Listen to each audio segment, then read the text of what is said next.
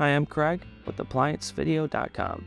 Today, we'll be taking a look at your defrost heater on this LG side-by-side refrigerator.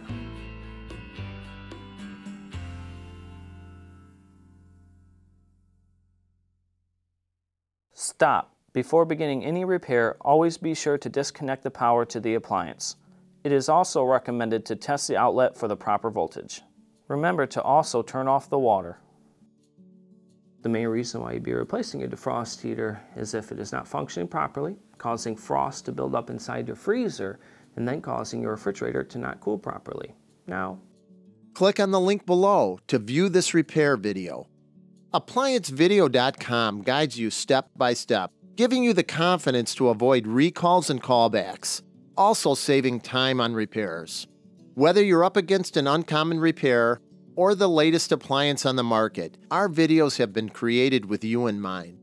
Our growing library of videos have been produced using our factory-certified technicians who have extensive infield experience over the past 30 years. ApplianceVideo.com provides high-quality repair videos that anyone can follow, regardless of their skill level. We are here to help. Click on the link below to view this repair video, and let us help you do it right the first time.